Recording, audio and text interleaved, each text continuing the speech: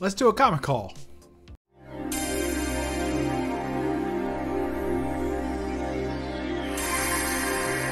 You're watching Bub's Comics, Bub. Alright, so here's the deal, folks. We're going to do a comic haul. I did Whatnot. I checked out a Whatnot stream for the first time. I've never done it before. It was comics. We're picking up comics on Whatnot. I have to say, I resisted for a long time. Some of my buddies said, you got to get on there. Sometimes there's good deals. And I just felt like there's no way I'm going to get good deals, right? I just had that feeling.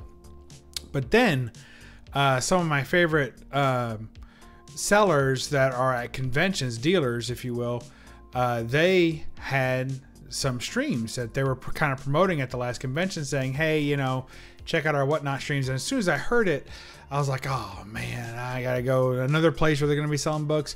But some of these sellers, I've had some really good luck getting affordable books that I'm very happy with. So I was like, you know what, I'll give it a shot. If it's a seller I already know, somebody I already buy from, they already have my shipping address, all kinds of good stuff, right? I'll go ahead and buy from them.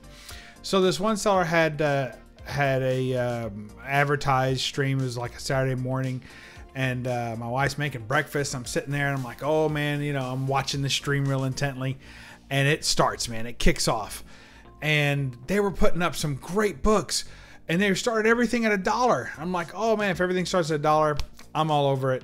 And so I picked up basically until the stream started filling up with a ton of different people. Like at first it was just like, I want to say 7 of us. And then after the first like 10 minutes, there was like 15. And then it started like doubling over itself and over itself. And then it got up there. But in the meantime, I was able to pick up some great books at great prices. Not that I didn't pick up a few books after that at okay prices. It just wasn't as good of books as I picked up in the beginning. So not deal wise. So without further ado, we're doing it old school style again. Let's make me small and get to the haul. Yo! All right. Yeah, nobody needs to see me that big anyway. All right. So first off, they start off some Golden Age early on. Now, I didn't expect that. I thought for sure that they were going to do just, you know, modern, if you will, type books. Early on, you know, lower valued books. But they hit me right up with some good books right away. And first off, I've got The Inside Truth About Crime with Real Clue Crime Stories. And I have no idea what number this is. Boy, I'm falling apart on these things, but I almost can't read it. I think it says number 952. That doesn't sound right. So it says July 10 Center. Look at this. Real Clue Crime Stories. I haven't even put these in new bags and boards because I kind of wanted to show you how they showed up, because I was really wondering about that, if they would come in like really crappy bags or crappy boards, but they came pretty good, about like you would find them at a convention. So there you go. A little bit of writing on there. I don't know, Fink Hood or maybe, I don't know what that says. Let's look at that. It says Jay. Maybe it's Jay Hood, our good buddy. So these old crime stories, these old Golden Age crime stories are great. Look, this guy, he's dropping a cigarette out of his mouth. He's so worried. Knock, knock. We assume the cops are on the other side. That guy's dressed like the Joker from Batman '89. I don't know if you ever noticed that. So this guy is like, he has opened up, he's cut a weld into this hollowed out, like gargoyle-esque giant statue, right? We assume is metal. And so he is blowtorching through, and as we assume, he's got a guy in there all tied up. He's probably going to cover him back up. So gruesome stuff from the Golden Age. Paid $1 for this one. Oh, baby. Yeah, we're starting it out just right. And then now this is a book that I'm not actively collecting. Oh, by the way, I wanted to show you that is not, I don't think. Yeah, okay. So Real Clue is what I think the name of the book is, not Crime Stories, because there's another run that's called Crime Stories. Okay, so this next book is a book that I would not have picked up unless it was dirt cheap, and so it is Nyoka the Jungle Girl. Now, here's another Golden Age beauty. Now, back in the day, these Nyoka books were a lot. Most of them are this kind of photo cover, this kind of arts, colorized photo cover, but they're not all that way. Some of them are drawn covers. Later on, I think the last few of the run are actually drawn and not photo. But I could not resist showing you this guy in the gorilla suit. First of all, her outfit is atrocious. I'm not throwing shade. Look, if this was the only outfit the lady could afford, whatever. But that is freaking horrible. I mean, I give her some props for her headband matching her like lipstick color and the patches on her arms, but my God, she looks like a traffic cone. This is just terrible. She's got a little 6-shooter there and some very modern boots, I'd like to say. Look at that. And it says, read the complete jungle serial, The Wild Man of the Jungles. And there's the Wild Man. Not what you expected. You probably thought it was going to be some guy with like a beer helmet on. But not this guy. Oh my gosh. Picked this up for $1. Couldn't not pick it up. And I like the little kind of stamp that was on there. That 50 or whatever. That, like, I guess 50 cents. I don't know what that is. But I thought that was pretty cool. Nice little faucet cover here. Nyoka the Jungle Girl, number 68. Boy, she looks like a jungle girl. That is one of the most unforgiving inseams I've ever seen. She's got 2 belts. It's just horrific. But for $1, old Bubsy's going to bring that home just for the gorilla suit alone. I don't think I have another photo cover in my collection with a gorilla suit. So that right there takes some cake. All right, next up, Joe Palooka. We like us some Joe Palooka. In this issue, the fight, Joe Palooka was sure to lose. Oh man, the old Ham Fisher Monthly here. So you guys know I like my Harvey comics. I don't pick up a lot of Joe Palookas, but again, for $1, I think I paid like $3 for this or something. Obviously in horrific condition, but whatever. It's a Joe Palooka. These kinds of books I'll read the interior more of, like that Nyoka the Jungle Girl. That's gonna be rough in there, but actually the interior art's not bad. But like a lot of these stories are not that great, but these Joe Palookas are kind of fun. And there's old Joe getting the old knockout. So good stuff. This is just fun old golden age fun. All right, so some of the books that I'll be showing today I already had prior to the sale. But again, at these prices, I'm telling you, I couldn't pass them up. I just felt like they had to come home with me. And the shipping was amazing. I bought these books on Saturday. I received them on Monday. I'm not kidding. I bought them, like the last book I bought was like at 11 a.m. I want to say on Saturday morning. It had been going for a while. The auction had been going for a while. The last book I bought was 11 a.m. and I received the books on Monday. It blew my mind. I wasn't expecting them. They may have sent me a tracking number later Saturday. I don't know. They live like a state away from me, so usually that at least takes 2 days. But so this next book is definitely one I have. This is the Marvel Knights limited series of Shanna the She-Devil, number 1, with this amazing Frank Cho cover. Now you all know I'm digging some Frank Cho, so this one gets the old thumbnail cheese. Look at that. I don't know that I'll make the thumbnail, but we'll take a look. Look at that. Shanna the She-Devil by Frank Cho. Oh man, that is so good. And if I'm not mistaken, he does the interior of this as well. This entire book is done by him. You want to take a look? Let's take a look. We'll take a quick look into the old Shanna the She-Devil, since I know I at least have one other copy of this, maybe more. But we'll take a quick look here. Shanna the She-Devil by Frank Cho. I'm pretty sure he does the interior as well. So let's take a look. Yeah, that looks like some good Cho art.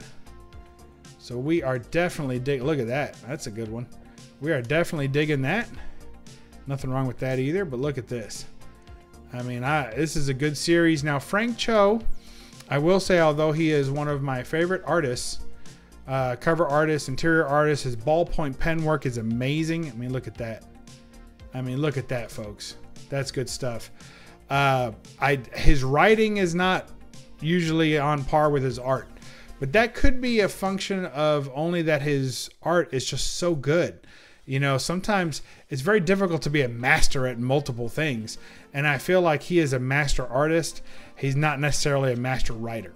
So we'll see if we can get, oh, look at that. Oh, some gruesome dino action there. So Shanna the She-Devil, #1, written, drawn, cover art, all by Frank Cho, one of my favorite artists of all time. There you go. Next up, we have a book that I definitely already have. Again, here is Wolverine #5. Nice little newsstand edition. Of course, I know that I have this book already because I have the entire run of Wolverine all the way up till his death. I have every issue of Wolverine from, well, technically, I guess I have almost every appearance. Pretty close, all the way up to his death. So there you go. There's some good old-fashioned Wolverine #5 in his, you know, kind of patch type outfit, which this isn't when he had patch, but he was doing like mercenary work on the island. So good stuff. Switching gears to DC, we've got this Mr. Miracle cover here. Now, this is one that I probably would not have bought, but I always kind of liked this one. Now when I do we got our 10th annual Bondage showcase coming up, Bondage comic cover showcase coming up. So be on the lookout for that. But this issue here has some great, male bondage. So you don't see that too often. And just barreling down, kind of Kirby. Look at the Kirby hands there. And to me, she almost looks kind of, Wally Woodish. But it's just a nice little mix of art. Very, very dynamic cover. Mr. Miracle #13. And if you all didn't know what a sucker I am for perfectly centered DC 20 centers, now you know. But when I see a 20 center that is clean all the way across, and I challenge you all, go check out your DC 20. Pull your whole DC box. You can pull your Mr. Miracles. I don't care what you pull. When you pull them, and you'll see that the 20, it'll be cut up here. It'll be cut off the edge. It'll just bleed over to the edge. I want to see that gray all around both circles. And when I see that, I'm probably going to buy that book, regardless of the title, almost regardless of the art. It's close. It still has to be a decent book. But, man, when I see those perfectly placed 20-cent DC logos, oh, man, that scratches that little OCD itch I get every now and again. All right, here's the Jungle Book, Grim Fairy Tales, the Jungle Book #1. This is not one I would have normally picked up. You know, the Zenoscope stuff is not really in the vein of stuff that I collect, although it seems like it would be. But when I see a Zenoscope book, it's hit and miss for me, and I already know the interiors are usually pretty rough. The stories are pretty rough. They're basically just, you know, covers.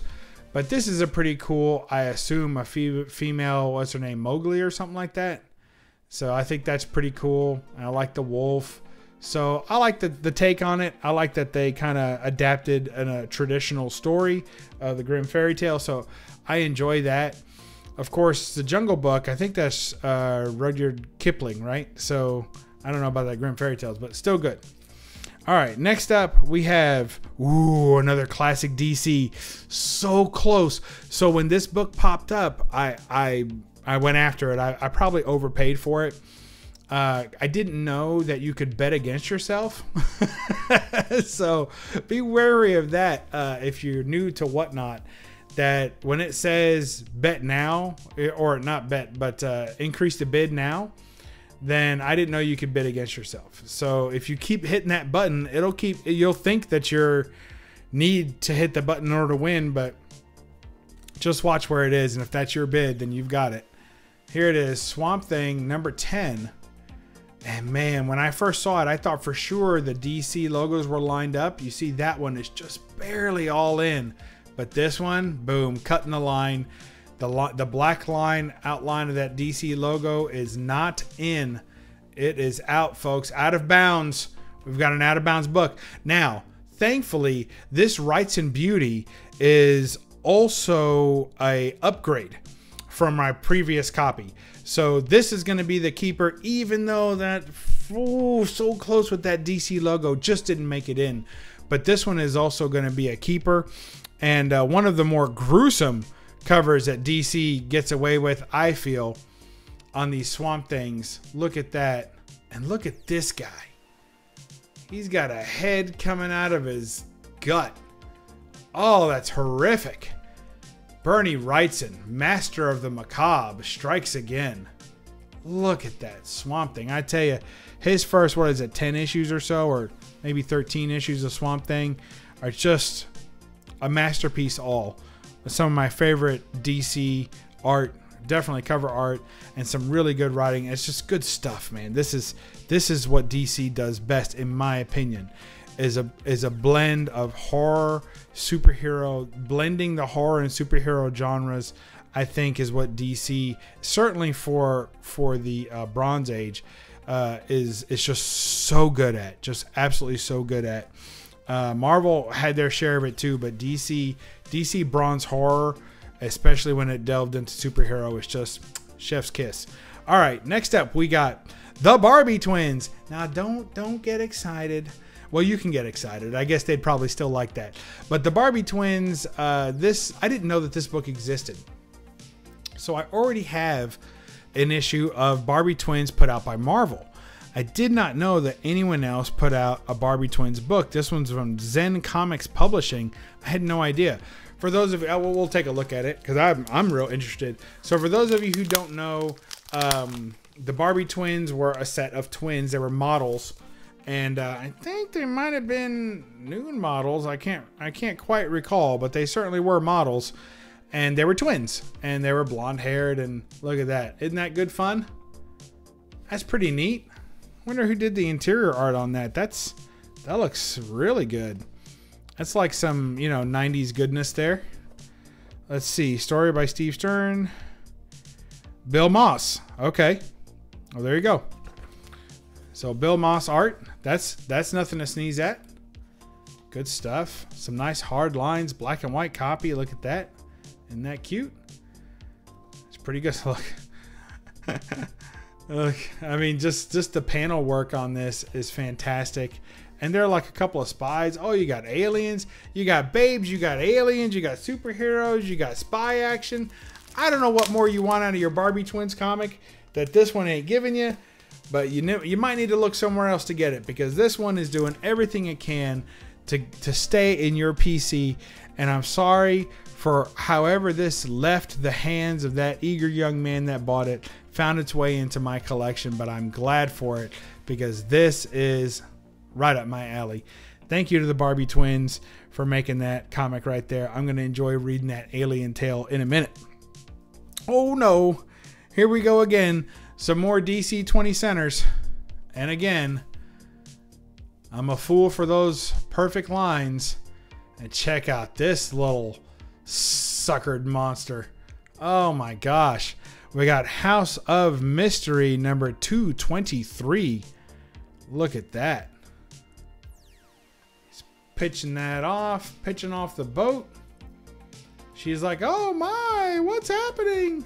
She's about to turn around and see this, I guess, sea monster, judging by how far out into the pier they are. Look at this sea monster with his tentacles ablaze.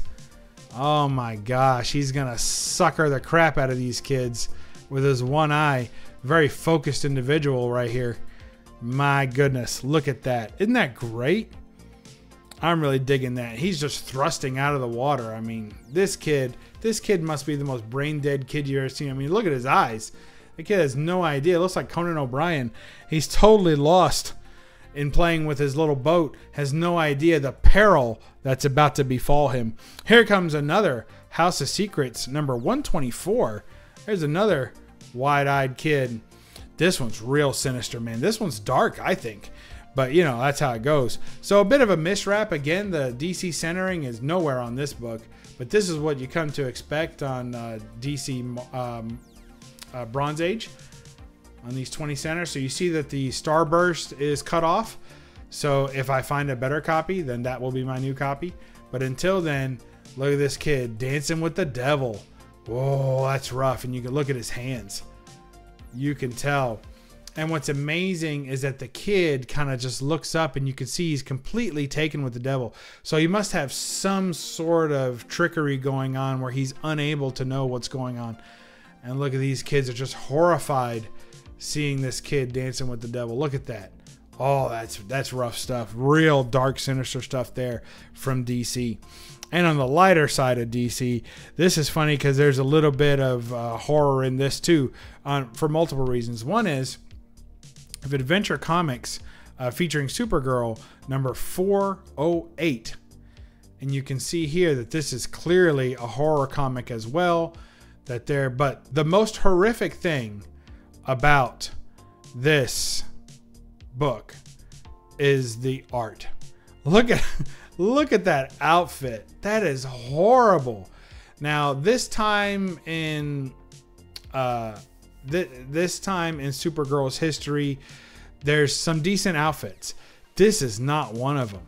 Look at that. Looks like a nice big heavy shoulder capped cape. That little belt, that little mini dress with, I have to assume, red leggings, and the little like Robin shoes, kind of like what do you call Peter Pan type shoes. Just horrible. I mean, that's just terrible. And her neck's all backwards. This is rough. We're just gonna leave it there. Ugh, yeah, that's terrible. And then this was so bad they didn't even finish putting in the background under the Supergirl logo. They like forgot the rest of the trade dress. So it's just terrible.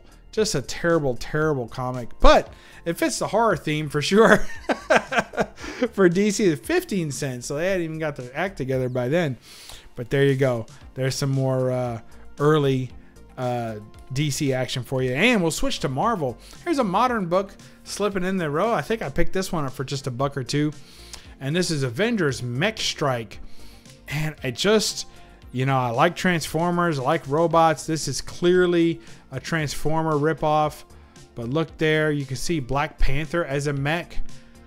You got Hulkbuster as a mech. You have Hulk, War Machine, Captain America in the center, Spider-Man. Oh, that'd be Captain Marvel. Who's Thor? That's got to be Thor. I believe we've identified everybody on this cover. If you see somebody I misidentified, put it in the comments below and I'll be sure to delete it. All right, Avengers Mech Strike number 1. And then we have a giant-sized Man-Thing number 3. You guys knew that I had to show you my giant-sized Man-Thing on screen today. Here you go, a world he never made, which is similar to what's Howard the Duck, right? So a world stuck in a world he didn't create.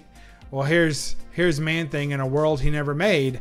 So we're all in worlds we didn't make or create. Look at this guy. He's reaching through the portal. But, I mean, we know what we're all here for. Holy moly, that's good stuff. So now I think this might be Gil Kane.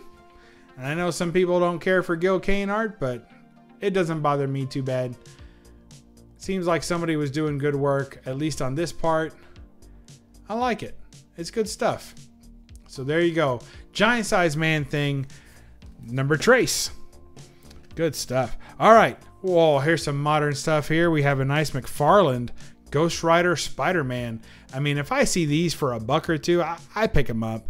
I mean, Ghost Rider is probably one of my favorite characters. I've got most of his early appearances, including his first appearance and his number 1. And I've got a couple of the others first appearances. I think it's a cool concept. It definitely looks cool. And it tapped into an aesthetic. I think that for me, a lot of people like Silver Surfer. And I feel like back in the day when Silver Surfer first came out, he was tapping into that surfer culture. And that was huge at the time. I don't think that the surfer culture has lasted as being a cool thing, if you will, for that long. But motorcycles and fast machines will never go out of style. Even when people are all eco-conscious these days and, you got your Teslas out there. If you talk to anybody that owns a Tesla, they'll tell you those things are like rocket ships. I mean, they're super fast. So as far as that goes, I think people still like gripping and ripping and going down the straightaway as fast as they can. And for that reason, I feel like Ghost Rider will never lose appeal. They may reshape them and change them here and there and get them into different iterations, but I think Ghost Rider will be around forever. This is good stuff. Spider-Man number 7, featuring the Ghost Rider. All right, now we got Wolverine number 75. You can tell I'm a huge Wolverine fan. Wolverine number 75. I don't remember if this is better or worse than my current copy, which is right over here. But I just love that hologram. It's so good. And all the ones on this Fatal Attractions, all the holograms throughout are fantastic. If you don't own this set, you owe it to yourself to collect it. These holograms are just absolutely fantastic. Look at that. And I'll say something controversial here in a minute, but I don't mind to do that, as you all know. Look at that. Isn't that just great? Oh, I love it. Look at how the claw, the ting ting ting ting. Look at that. And of course, this is the famous issue where Wolverine gets the adamantium stripped from his bones by Magneto. Just great stuff. And so the little controversy I'll say about this is that there is a supposed blue variant of this comic. So people say that there's a blue variant, but let me show you something. What color does it look now? So is this a blue variant? I mean, it looks completely blued out. And there has even been, like, you can go online and you can see articles where they cite this and they'll say there's a blue variant out there. But if you were around as a kid like I was when this came out, you know that you and your buddies, we all bought copies of this book and we never saw a blue variant. But if you left it in the sun for any amount of time, if you take this book and you put it outside on a sunny day and you let it sit there, the hologram will cook and it will lose, and the book won't. The book will you know, it's not enough time to sun fade. You leave a book out for a day, it's not going to sun fade enough to notice. But the hologram will completely burn itself out and it'll turn blue and solid. It'll look just like that. So there's a little tidbit. Now, I know I piss off some people that own the blue variant, but I hate to tell you, all you have is a damaged copy of that book. And I don't care what anybody else says. I was there. We were there. Me and my friends were there. And we had friends who ruined their books by leaving them out in the sun. So there you go. That's all I got to say about that. And that's the last book. So thanks for watching the video. Let's go ahead and we can... how does that work? Oh, yeah. Let's make me big again. Whoa! Oh, that never gets old. And yet never gets new either. And we're going to leave you with the Shanna the She-Devil. Look at that. Oh, my gosh. There you go. Here's a new thumbnail. Gotta love it. All right. Shanna the She-Devil. Remember to read a comic and don't apologize for the glare. Bye-bye.